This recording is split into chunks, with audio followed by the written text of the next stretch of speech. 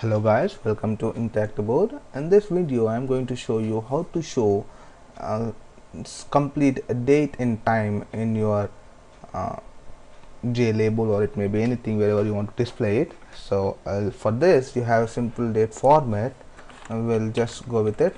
So this is my earlier one. Yeah, so I'll just create simple date format as the f equals to new simple date format. So I'll just pass my displaying date type, what kind of format you want to display the date.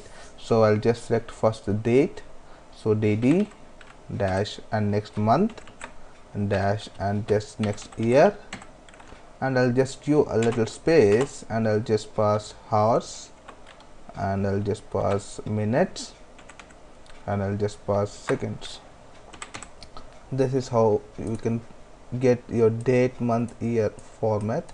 So using timers or threads, you can keep on running with the seconds also. So I'll just show you that later.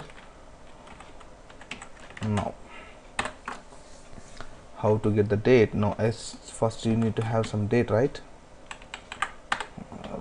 And this I'll just pass system.println and sdf dot format dot your date. This will be a util package. Just import from util package, and I'll just run it now. Let's see what happens. Yeah, this is your day and month, year. This is your time, like displayed in my computer now. So in this format you can get the date. What if you only want to get month? You can just write month like this, and if you only want to get year, you can just write triple y like this. If you only want to get date, you can get like this. If you want to get hours, you can do in this way, and if you only want to get time, then hours, minutes, seconds, something like this.